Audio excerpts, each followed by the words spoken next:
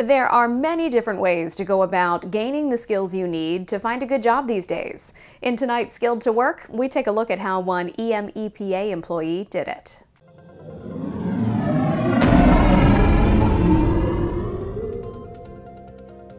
Jason Alexander has been employed by EMEPA for over 19 years.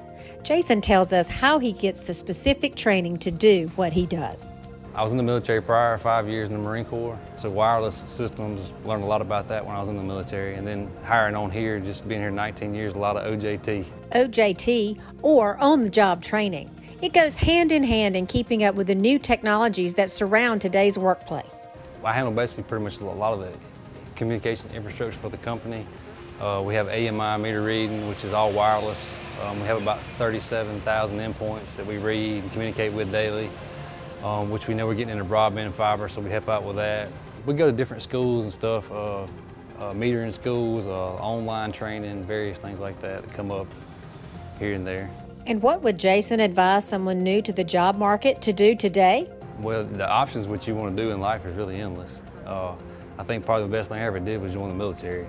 It's free training, and Uncle Sam's going to take care of you and feed you for a while, plus you learn a lot about discipline, and it helps you grow up a lot faster.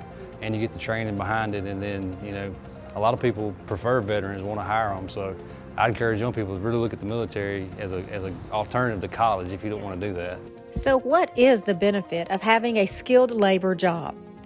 Whenever I was offered a job to come here, you know, I could jump right on it because I knew it was a good place to work.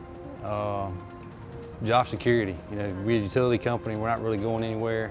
You know, our area is real rural, and Meridian's a big city, but it's not that big. Our utility industry is really not going anywhere. It's going to be here for years to come. Skilled to Work is a Twin States News initiative brought to you by our community partners.